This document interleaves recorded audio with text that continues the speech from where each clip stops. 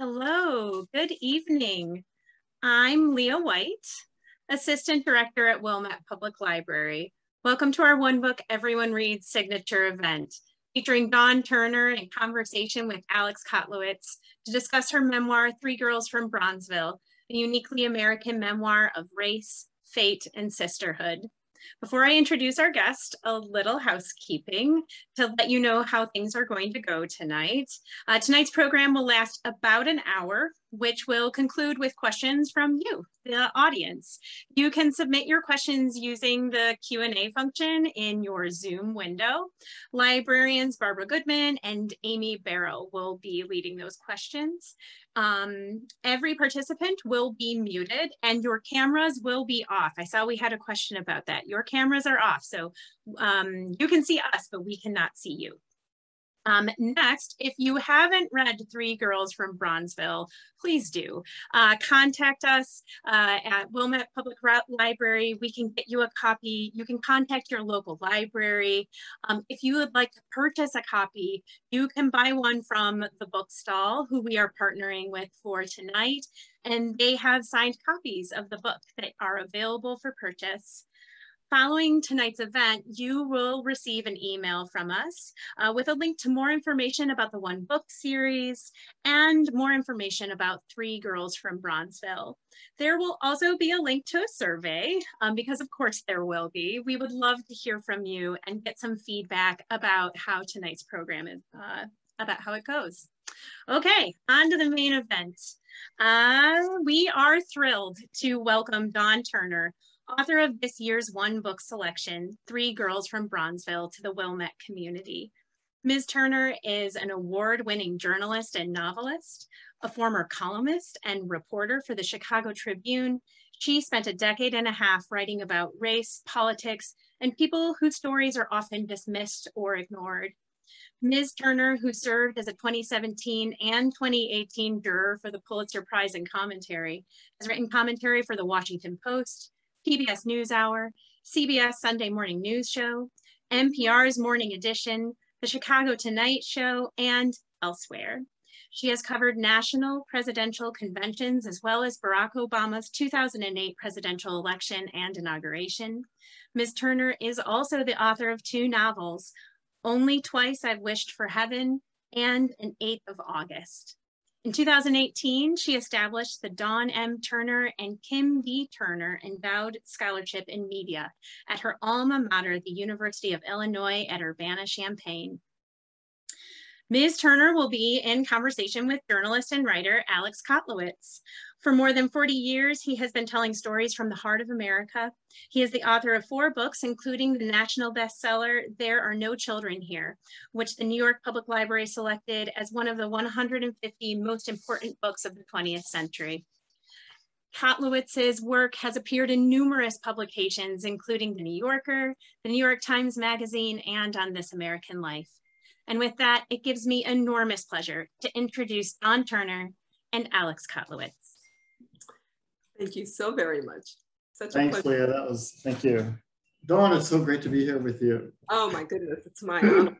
I'm so excited, Alex. Got so many questions. I'm not even sure where to begin. So first of all, I've got to say that I just love this book. And one of the things I love about it is how open-hearted and honest and true it is, which you can't say about most memoirs. And so at some point, I do want to talk to you about writing a memoir, especially as a journalist, because I thought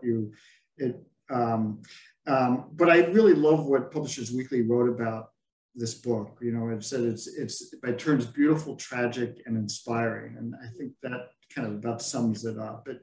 It's just, I'm thrilled that Wilmette has chosen it as its one book read. So I thought the place to begin, I thought about this. I obviously want to talk about Deborah and Kim and others in your orbit, but I actually want to begin by talking about, I think, one of the most important characters in the book, and that's the sense of place, Bronzeville. And there are two things you write at the beginning of the book that I just want to read because I'd love for you to sort of reflect on both of these. You write at the very beginning, you write, to understand Deborah, Kim, and me. And Deborah was your best friend and Kim was your younger sister. To understand what will happen to us, you have to know the place that has begun to shape us. And you then write a little bit later, which I thought was really provocative. The country will think it knows everything about our neighborhood and us, but it won't. It can't possibly know. So do you want to talk a little bit about this sense of place? Because it feels so essential to this story. Oh, absolutely. And I want to thank you again for speaking with me. And thank you so much to the Wilmette Public Library for choosing Three Girls. I'm just so honored. But place is hugely important in this story and in most of our stories. Because we are shaped by our surroundings. And for Deborah, my best friend, and Kim, my sister, we make up the Three Girls, it was our playground.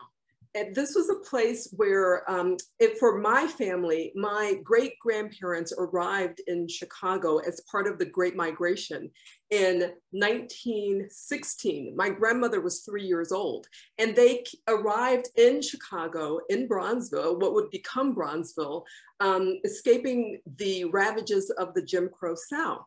And they believed, as many of the migrants believed, that Chicago or any place up north was the promised land, or at least a place where they could have some aspect of the American dream that was not as perverted as it had been in the South. And so they arrive in this place, and I mean, in the beginning, it's something new and it's shiny, but because, I mean, there was, first of all, the city commanded its new residents to a narrow strip of land on the near south side called the Black Belt. And as more people arrived in Chicago and that area began to expand, it pushed eastward.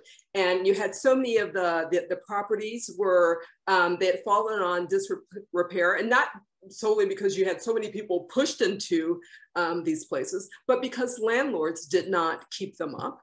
And because they did try to get as much money as they possibly can by shoving all of these people into these properties.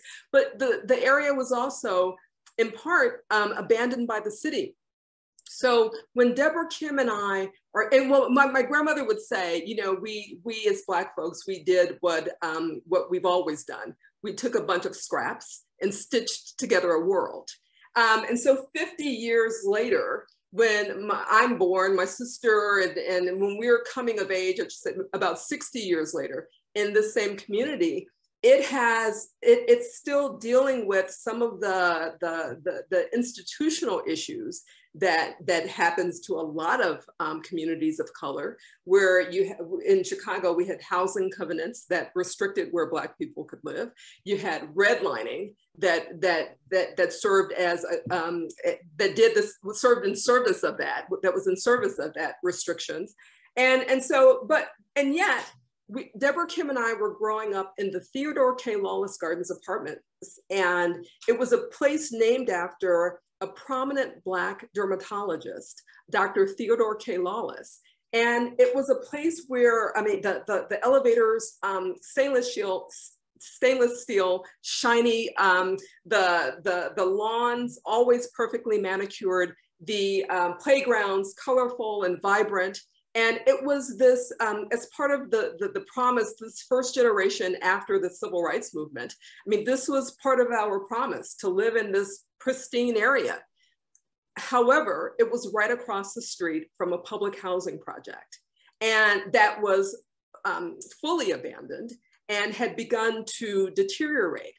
And so Lawless Gardens, what we did, what management did on our side of the street, was build this fence. It became, in essence, a gated community. Built a fence around Lawless Gardens. So that was, and yet this was our playground. I mean, we as girls, we didn't let the fence stop us from, just traversing the community and understanding its bounty. We didn't fully appreciate the history. You had Richard Wright, who had lived there, Ida B. Wells, the famous the journalist and anti-lynching activist, who had lived there, lived a half a block from where I was growing up. Gwendolyn Brooks, I still bow at her writing altar. She lived there in Bronzeville. Dr. Daniel Hale Williams, the first heart surgeon, not just the first Black heart surgeon, but the first heart surgeon to complete the first successful heart surgery, lived there in Bronzeville.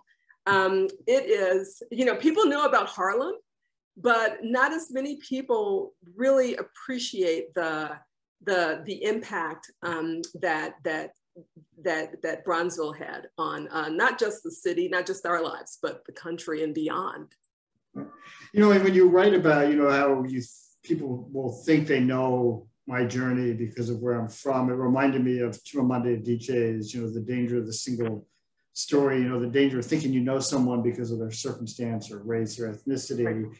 And I felt like that line in some ways was kind of directed towards white readers. Like, you think you know me because I came from Bronzeville, from the south side of Chicago, but you don't know me, and you don't know my sister, and you don't know my best friend. And for me, it was just a provocative way to begin the book, because it said to me, you know, I think you're right. And so I just sort of sat back at that point and sort of let you introduce me to Deborah and Kim. Well, one of the things that I find incredibly frustrating is when the south side of Chicago or the west side of Chicago, I mean, they're often painted with one brush, and both areas are incredibly diverse, and they are not at all monolithic. And so, and we think about what happens when you paint a swath, I mean, of a community with one brush. It affects the types of loans you get or may not get in terms of buying a home. It affects property values. I mean, that aside, but it affects lives and life chances, and whether some dreams are allowed to thrive and others just kind of wither. And so I think it's so important. What we, you know, in the media, what we tend to do too often is we parachute into communities when something cataclysmic happens, and then we report on that, but then we don't really try to understand the dynamics behind that. And I know you get this because this is what you have written about for many, many years. But and that's what I wanted to, in telling the story about Deborah, Kim, and me, I wanted to talk about just the nuances, because you will see 3 Black girls and think that you know who they are. You'll see 3 Black girls from the south side of Chicago and think you know who they are, because we wanted, you know, our minds, that we were wired to try to create all of these connections and stereotypes and all of that. And I wanted the story to be more than that, to be more, because it is, and everybody's story is. Yeah, one of the things I love about the book is in some ways the complexity of each of the characters. I mean, not only your Kim and Deborah, but your mother, your father. So I want to, before we talk about, well, let me ask you this, I guess. So, and it's hard for me to know what, when, you know, if this is I should say spoiler alert, but yeah, but your sister meets a tragic end, and Deborah has her own struggles. And so you emerge from this. So my first question is, so what sort of led you to sort of go back and sort of think about writing about your journey and their journey? You know, without them, my story would be very different. So our lives are very much braided. I met my sister in 1968 when I was 3 years old. Our parents brought her home. And from the very beginning, she was a mystery to me. Stubborn, headstrong, I mean, just loud. And I met Deborah in the 2nd grade. And at that point, we were 7 years old. And I would just stare at her because she was very different. She was so different from me. She was the prettiest girl in the school. But she always found her way to the principal's office, and not because she went there on her own. And we became best friends in the 3rd grade. But it was a story. This story was something that I started to actually tell it. We'll fast forward a little bit, in 2000, when she is on trial for murder. Right. And this is your friend Deborah. This is Deborah. Yes, yeah. So I start to tell the story then. And then I tell it a couple of times more in the pages of the Chicago Tribune. And so I'm thinking maybe, because at the heart is, when did we lose them? But them being my sister, my best friend. But in the beginning, the story that I wrote about was Deborah and me, our friendship. And it wasn't until 2010 when Westmore, the author Westmore, published The Other Westmore, about two young Black men in Baltimore with two very different fates. One will be a Rhodes Scholar, and the other one is in prison serving a life sentence without possibility of parole. And it wasn't until that book was published and I read it, and I thought, well, maybe Deborah and I, maybe we have a story. Our story would be different because we're women, but we also, we've known each other for decades. And that was not the case with Westmore's story. And so when I started to put together a proposal for my agent at the time, my sister, true to form, leapt off the page. And my agent said, well, this really isn't a story about two girls. It's a story about three girls. And just trying to weave those stories together was the challenge, but that is kind of the origin story. And Dawn, when you sat down to where you began the project, did you initially think to yourself, well, I'm just going to sit down and write, and I just from memory and Oh my God. I have a lot of letters from over the years, but you're absolutely right in that I did think it was something that, you know, I'm a journalist. I've done this before. I've told other people's stories before. And I did, I mean, I think that you have to be somewhat delusional to be able to write a memoir, to think that, oh, beginning, middle, and end, or whatever. And so it was something that I thought was going to be, I mean, not easy, but I had no idea what I was in for, because I had a lot of material. And part of that was court documents, hundreds and hundreds of pages from Deborah's case that I had to go through, because memory, is memory. And I wanted to make sure that I had the record correct. But one of the things I've heard you talk about too, which I find interesting, is you actually went back and interviewed people. Yes. I mean, you were out to sort of, memory is not flawless. And I think one of the challenges of memoir writing is, I think often we want to write about ourselves in the best of lights. And so I just admired the fact that you went back and talked to all these other agents in your life. Yeah, because I really did want it to be as close to the truth as it could be. And I have to say, I have to bring in my editor, Christine Pride, in this. I mean, she's an amazing storyteller, editor, writer herself. But so when you're tackling something that with so much material and you can go in so many different directions with the story, it's nice to have someone who kind of corrals you and says, it's who can direct you. And she was incredibly helpful and just integral. I always say that this is not a book that I could have written without her guidance. Were there things that along the way that surprised you, that you learned about others, or things that surprised you that you learned about yourself?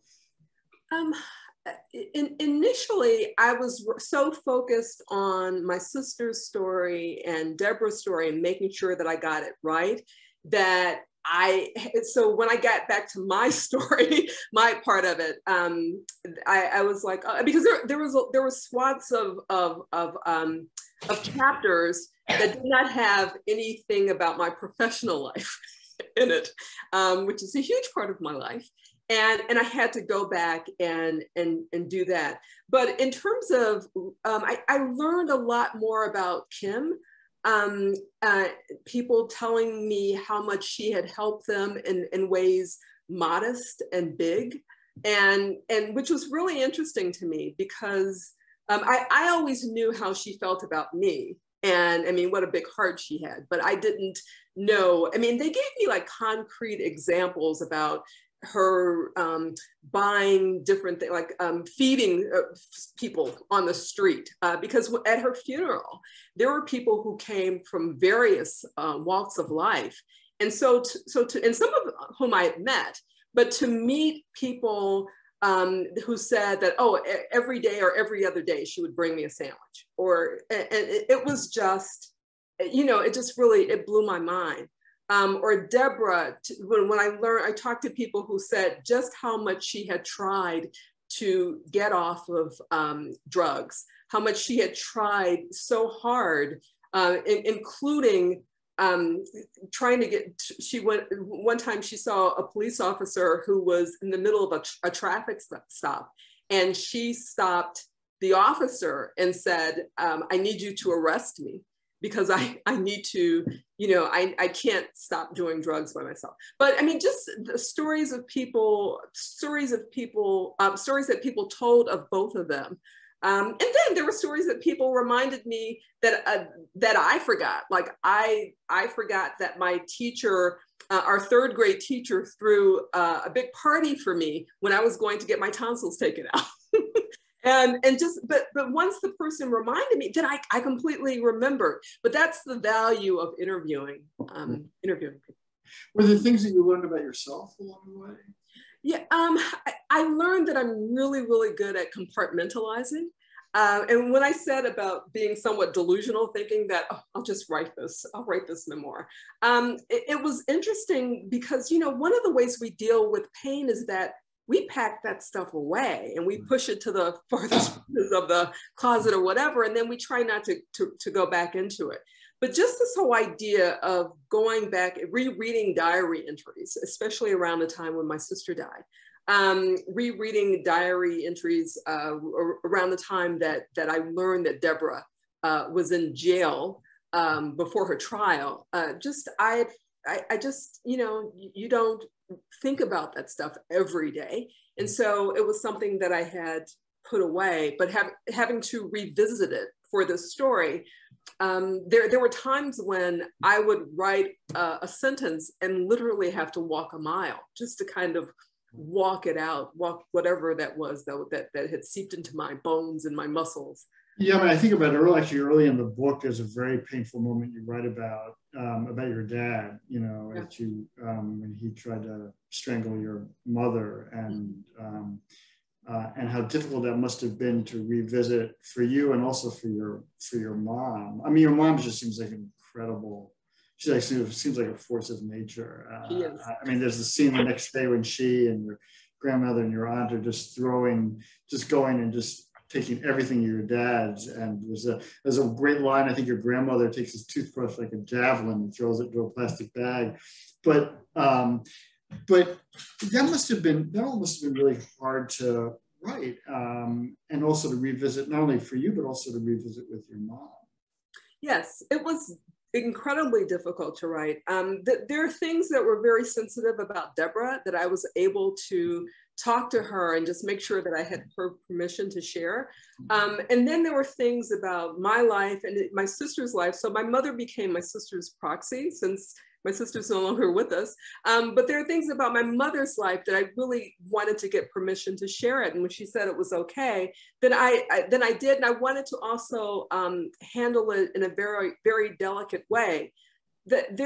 Readers have asked me, did my mother have this big conversation about, you know, did she sit my sister and I down and sit my sister and me down and have a conversation about domestic violence or any of that?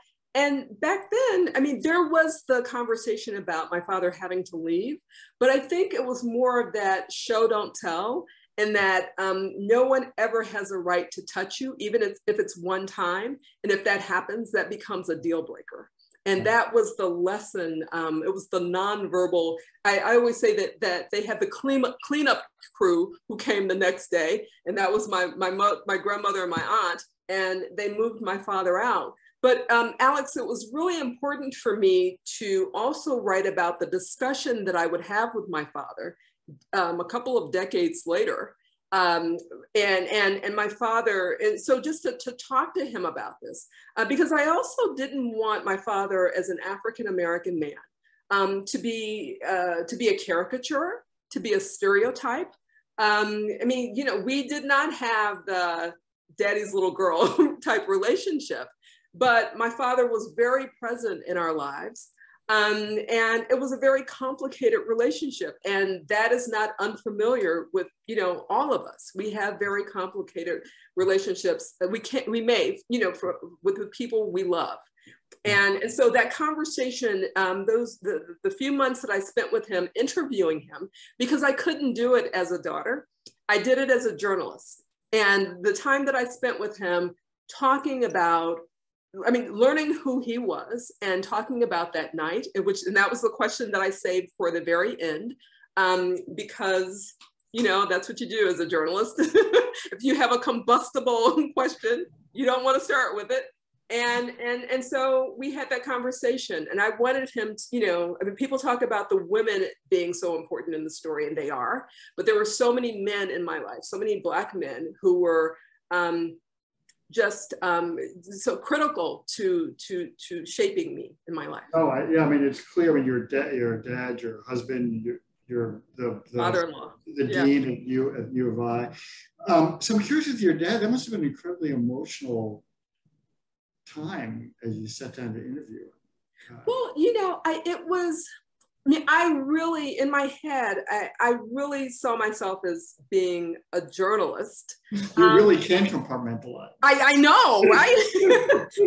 But it wasn't completely, you know, it wasn't completely sanitized, because there were moments when, you know, when he really embraced the stray cat. And so whenever the cat would jump into his lap and he would just caress the cat, I was just like, okay, well, didn't know that was possible. But so no, you're right. And then it wasn't until the very last meeting that I did get emotional, because that was the moment when I had to ask him, why did he hurt my mom? Because that type of, I mean, you know, violence will penetrate your molecules, and it shapes who you are. And I was happy that he did not say, well, it only happened one time, but he really did not know exactly what to say, but he did not say that. And I was so happy that that I had that time with him. Right. Yeah, I mean, you mentioned your mom too about not talking about it. If I remember right, it was the next day where it's almost as if you're with her, and it's almost as if it had never happened. In fact, I think you say you wondered whether you had dreamed it, and then you saw the marks on her neck and realized how real it was. Yeah, your mom was remarkable, and she had a great line too about your sister, when your sister was in adolescence and kind of filling out, and you write had a jiggly ass and a jiggly butt, and your mom, I'm going to get this right, but she wrote, girl, you need to get some law and order about your ass. I love that line. Yes, my mother has a lot of those lines. So I'm curious, you know, as I'm writing a memoir, because I think about this a lot when I'm writing my stories, you know, where your loyalty lies. Is it to the people whose stories you're telling, or is it to your reader? It's even more difficult, I think, as a memoirist, because you're talking about people who are very near and dear to your heart, like your mom. When you sat down to write, did you wrestle with that question of loyalty? Am I writing for my mom, or am I writing for my reader? Were there times when you found yourself pulling punches and then realizing I can't do this? Well, I wrestled with everything, and that's what I did not understand, because when I write about other people, whether it's for the Chicago Tribune or it was for them or wherever, I really, really want to get the story right. And I will go over it so many times and go back to the subject so many times just to make sure that it adheres to, I mean, that it's not just the spirit of what was said, but that clearly, I mean, that there are no mistakes. And so I wrestled with it all. I wrestled with how much of myself I wanted to reveal. But I was more concerned about my sister and my best friend and my mother, because this is not just my story.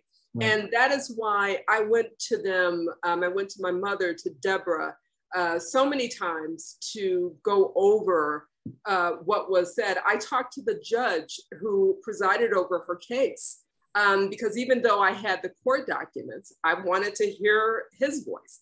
And what was really interesting is that he did not remember her name, but he remembered her case because he said that her story was not typical of the people that he saw stand before him with drug-related cases, because her family members were so incredibly supportive.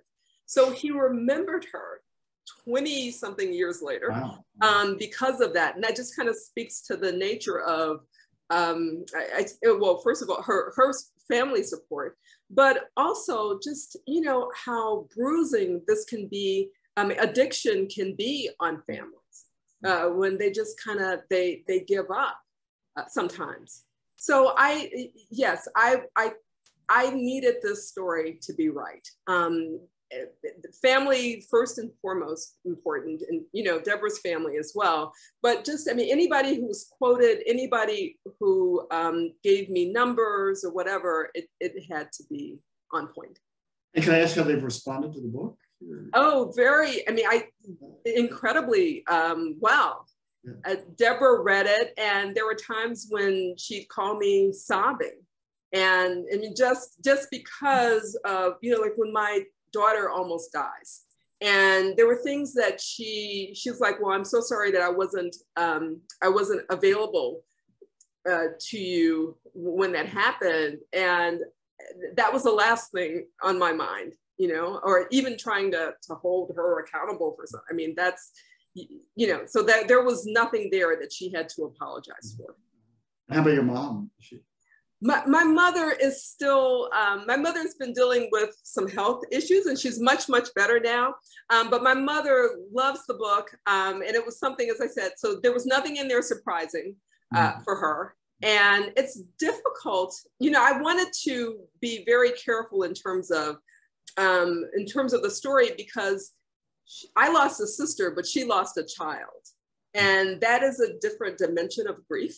So I just wanted to make sure that that part of the story was something that she was, or anything about my sister was something that was fine with being, you know, revealed. But yeah, she's complete. Yeah, I mean, I think of writing a memoir like you've written, it's so open and honest and candid. For me, it's just kind of an act of courage. I just, you know, it's because you're opening yourself up. Right. And not only are you opening yourself up to readers, but you're also opening yourself up to all those people around you who you so deeply care about.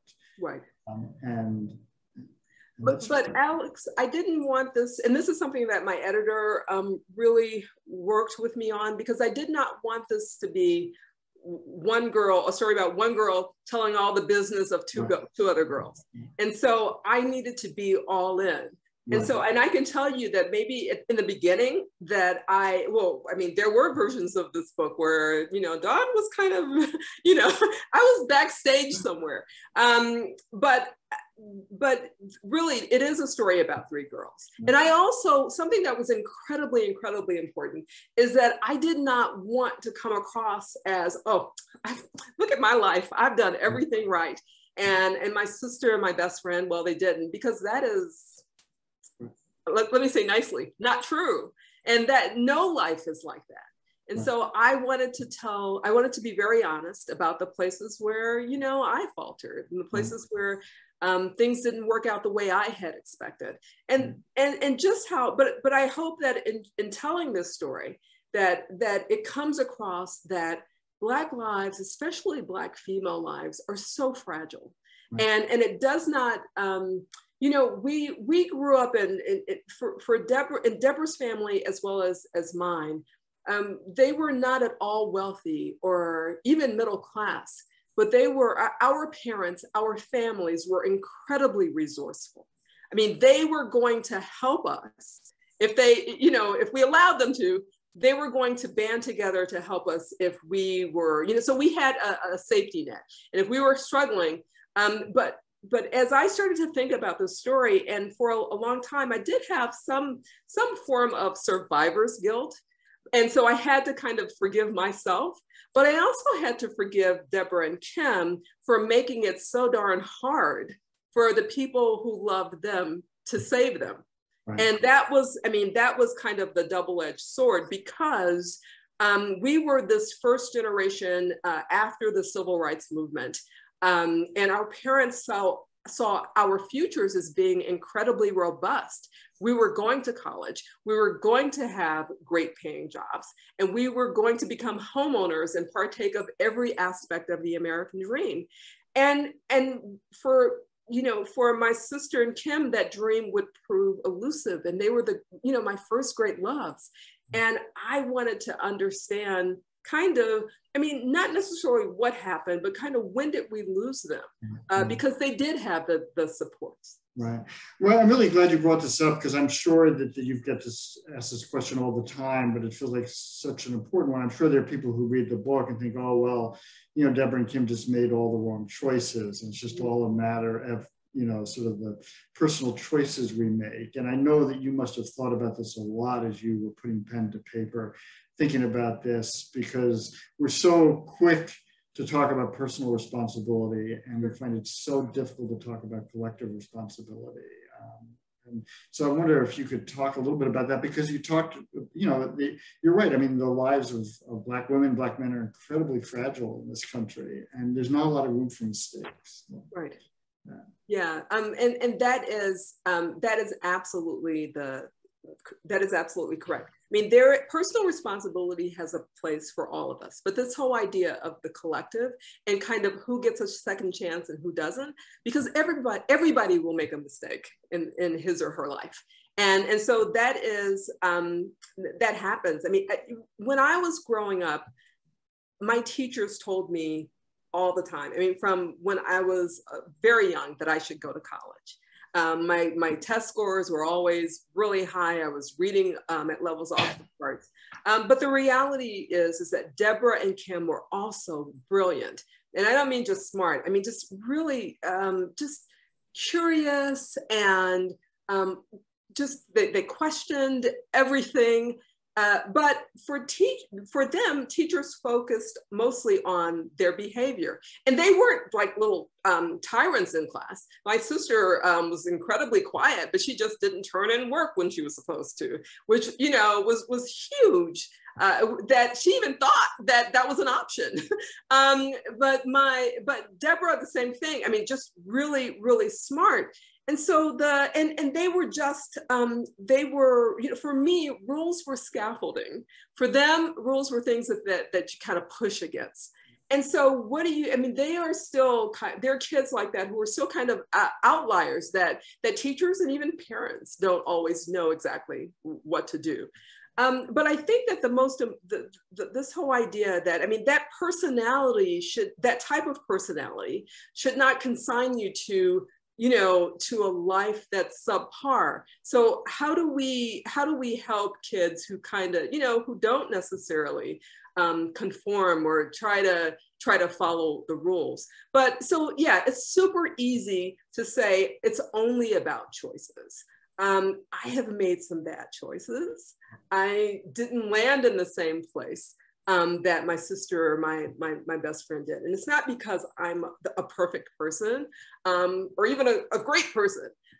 Sometimes it's about grace. Sometimes it's about luck.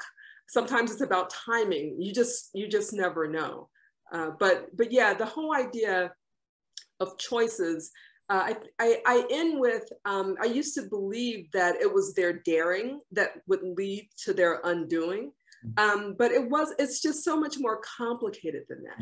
And if we give people space, if we try to understand those complications, and then try to, as you know, as a whole, fill in some of those gaps, or try to, you know, run interference where we can, then maybe we have more people who survive and who don't completely fall off, because we all will falter to some degree. But how do we save more people than we miss? Right. No, I'm sure you must have thought about this a lot as you were writing about this whole question. So I've got to ask as a final question, because I came to care about her so much. How's Deborah doing? Oh yeah, Deborah is doing fabulously. I am so proud of her. I went to, and I say that I don't mean that in a pejorative way. I just mean that I mean, she was always incredibly bright.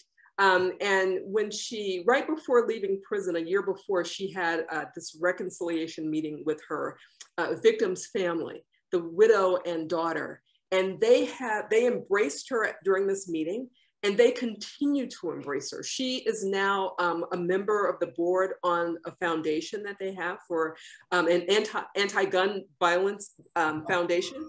And I mean, so part of her, I believe part of her success today is due to the family forgiving her. The victim's mother forgave her immediately, but his wife and daughter, so that was part of the, that reconciliation process. That was I believe that's part of her success. She's got a strong family as well still, but thank you for asking. She's doing really well. That's wonderful. Yeah, no, yeah. I mean, one of the beauties of the book is you came to care so much about the characters. Dawn, this has been such a pleasure. I'm just, I've been thrilled at the response the book has gotten. It's just been embraced by so many. So I hope it continues to soar. Thank you so much, Alex. It's such a pleasure speaking with you. Thank you both so much. This was just great. So thoughtful, so enlightening. I know we could go on for a lot longer, but we want to ask Dawn some questions that the audience have been submitting. And if you have more questions, if you could put them in the Q&A, then we'll get to see them and hopefully have time. We'll do as many as we have time for. So first question is, where did Bronzeville get its name? Oh, yes. Initially, it was called the Black Belt. And then there was a contest, I believe around the 1930s. And the contest, it was a beauty contest. And because the word Black at that time was used as a pejorative, they wanted to, the residents wanted to have a color that was, that would elevate who they were. And so they came up with the idea of bronze, and then Bronzeville being the name of the neighborhood. That makes sense.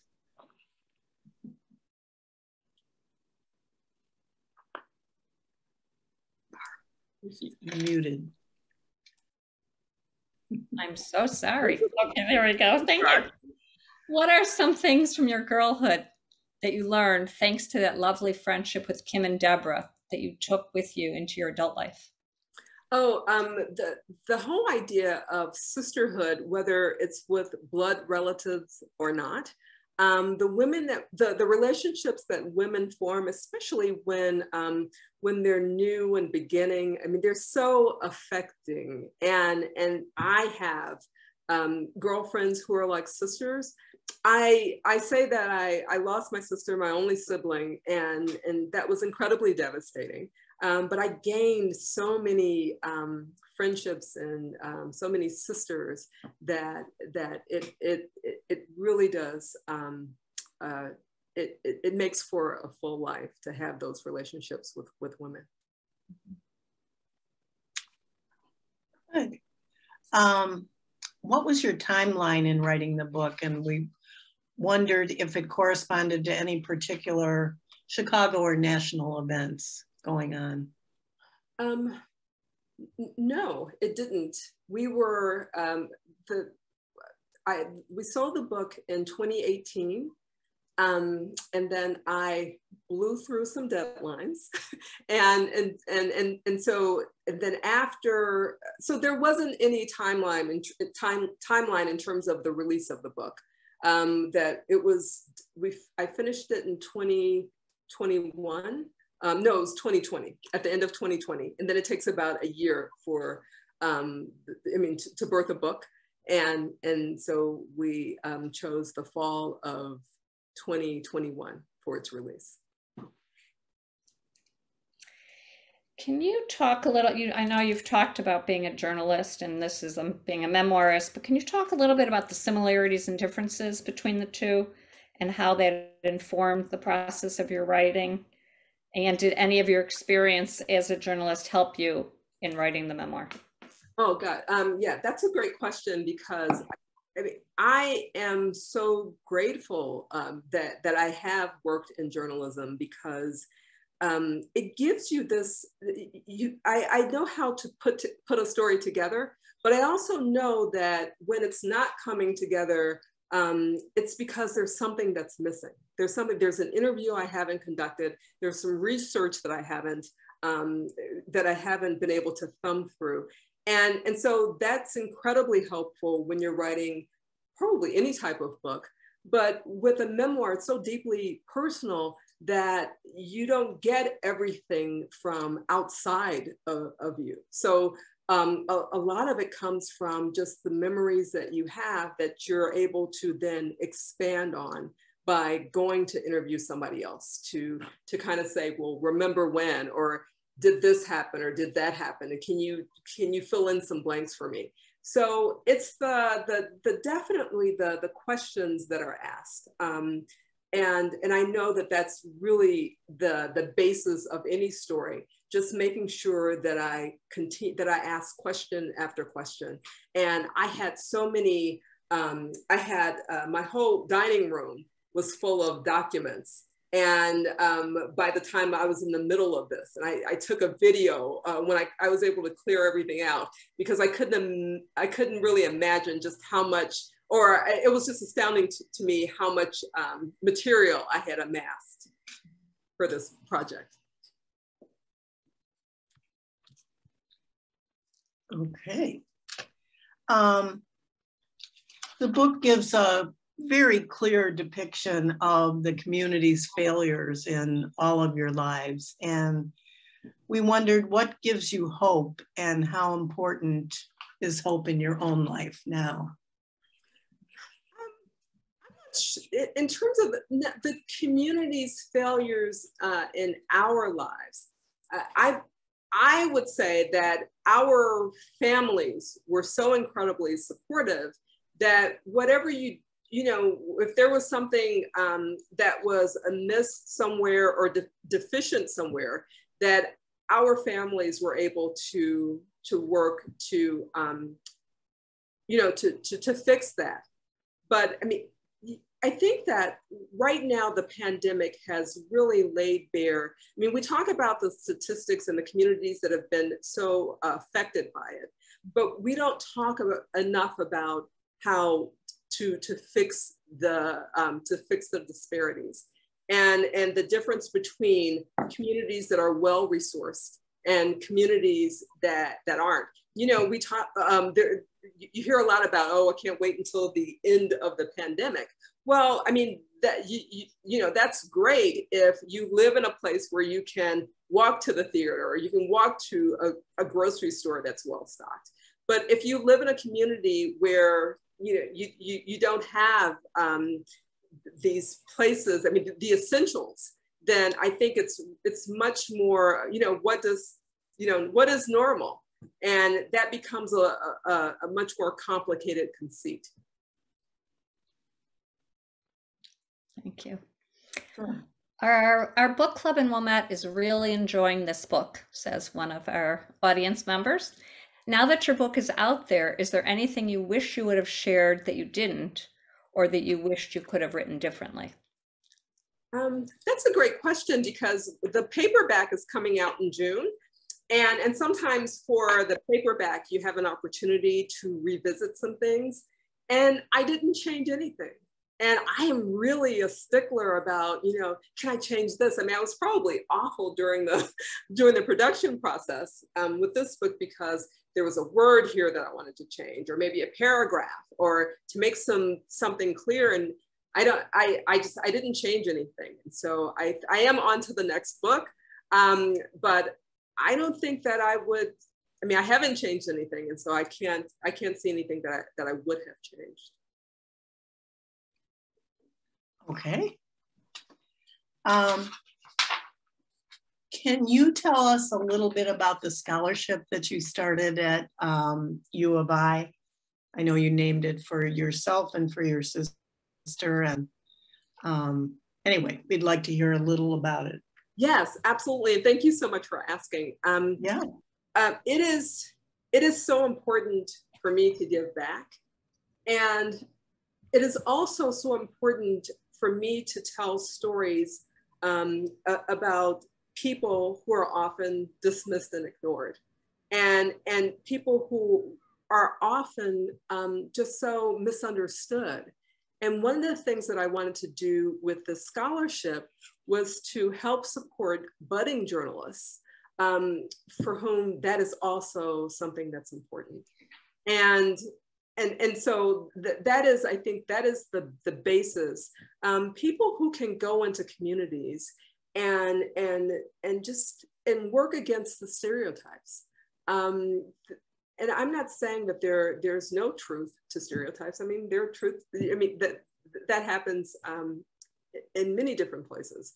But people who are willing to go in and show us and tell us and explain and give us context and nuance, and all of that is so incredibly important with our stories, especially today, because there is such this huge divide, not just the political divide, but a divide in which we see each other and how we define who's the enemy or who's the person who is extracting the resources.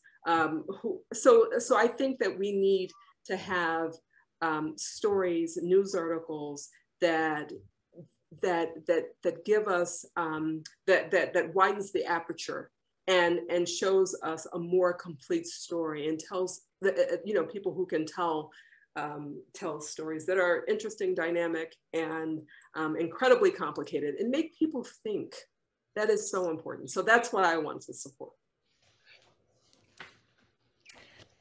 Dawn, can you tell us, are there any film adaptations in the works for this book? Yes, but that's all I can tell you. Okay. Okay, well, we'll look forward to hearing more. Yeah. That's a good answer. Several people have asked what writers have influenced you. Oh my goodness. Okay, so if I can do this. Alex Kotlowitz. Oh, yeah.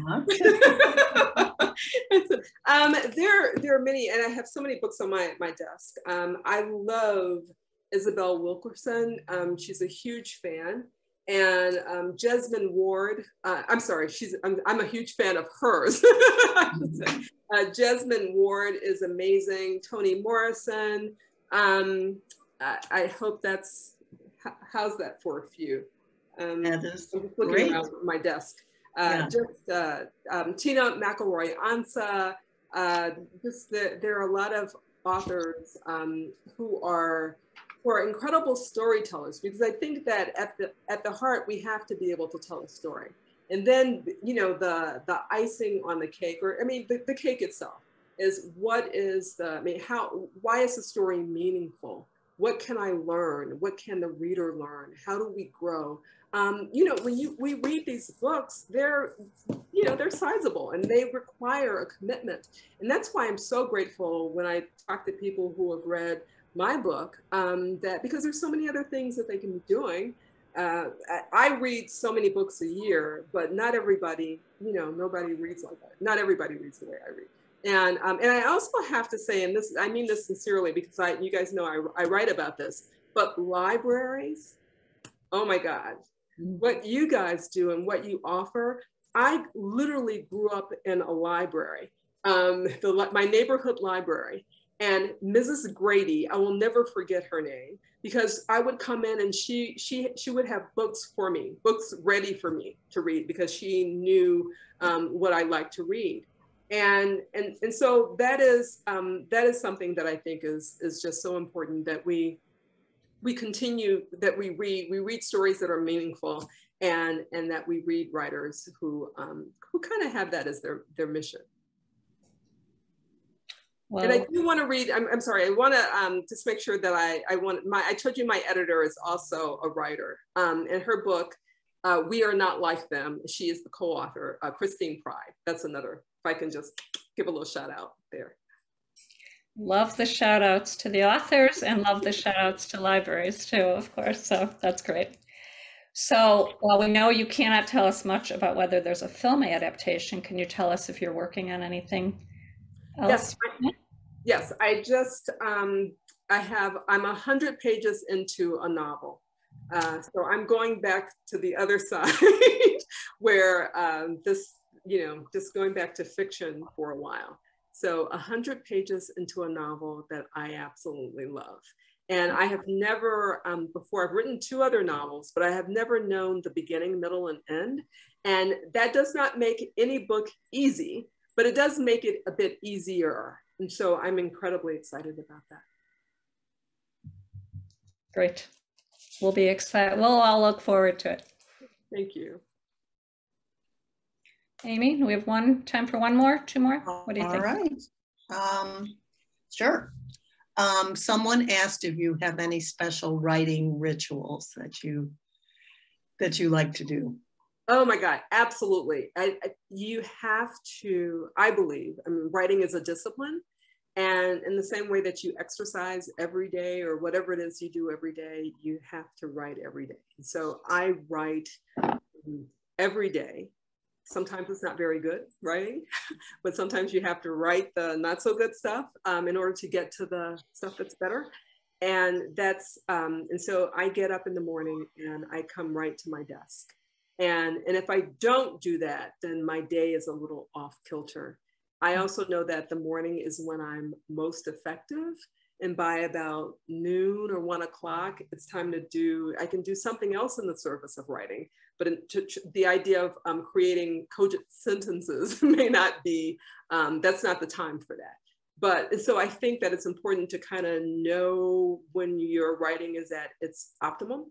But just to write every day. And also to realize, and I know that people say this, but writing is in the editing, but you have to write something down in order to edit it.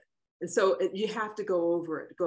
I look at 3 Girls from Bronzeville and I am still amazed that it is done because I had so much material. And there were times when it felt so daunting that I just thought, okay, I don't know who said I could write a book.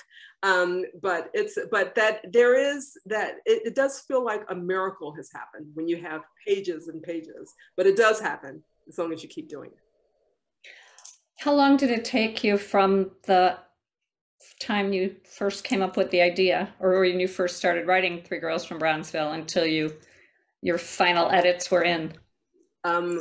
Probably 10 years, because I started at one iteration, but I was working full time at the time at the Tribune, and so I could easily go months and months without writing on the book, but I kind of didn't know where it was going. I got lost in it, in the story, in the writing several times.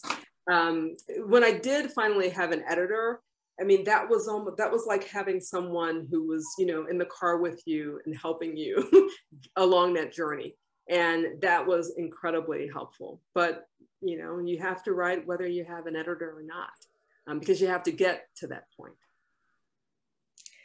Okay, I think our last question is, while your book includes a lot of joy, it also gives clear depictions of difficulties and failures in the community. How important is hope in your life, and what gives you hope? Oh, that's a great question. I don't know that I could get up and get out of the bed every day without hope, and without being this, journalist, and we tend not to be all that optimistic from time to time, but you have to maintain the energy that we use to pursue the stories, the hope that your story, that the words make a difference. And we have a historical record that show that words and telling the stories of people, that it can change lives. And so I'm incredibly hopeful. I'm realistic, and I know that it takes a lot of work, and we have a long road ahead of us. But even though, all of our lives, we have tragedy, and we have to get, we work very hard to get beyond that. But it's, for me, I have not lost hope, will not. Well, I think that is a bright note to end on. Unfortunately, our time is up. Dawn, many, many thanks for gifting us not only with this beautiful memoir, but also for your time tonight. This has been such an inspiring evening. I'm sure all of our viewers, members of our community will agree, and we are just so honored to have had you here with us. Many thanks again to Alex Kotlowitz for leading such an engaging conversation. We're delighted that you were here as well. Also, many thanks to the Friends of the Wilmette Public Library for their support of this year's One Book program. And of course, thanks to those of you who have joined us tonight. Please note that a link to the recording of tonight's event will be available soon on the library's website in case you would like to rewatch it or share the program with others who were not able to attend tonight. With that, we wish you a wonderful rest of your evening. Stay safe and good night. Thank you so much.